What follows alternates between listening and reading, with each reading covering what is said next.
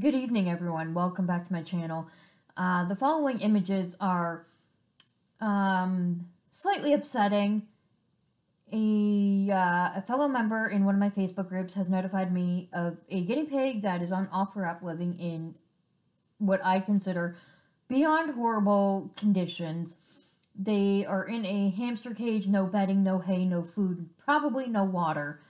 It is completely unacceptable. I am in the works with other people trying to get this guinea pig saved and into proper care.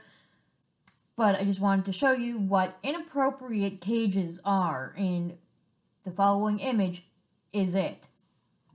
Thanks for watching. I'll keep you updated once I know that this guinea pig has been saved.